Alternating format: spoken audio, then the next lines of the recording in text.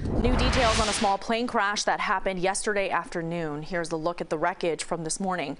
The FAA says the plane took off from North Perry Airport in Pembroke Pines.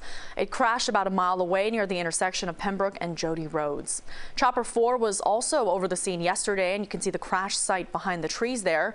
Police tell us 4 people were on board, including 2 children. Everyone was already outside of the plane by the time fire rescue arrived, although they do have some serious injuries. Still no word on what caused the crash.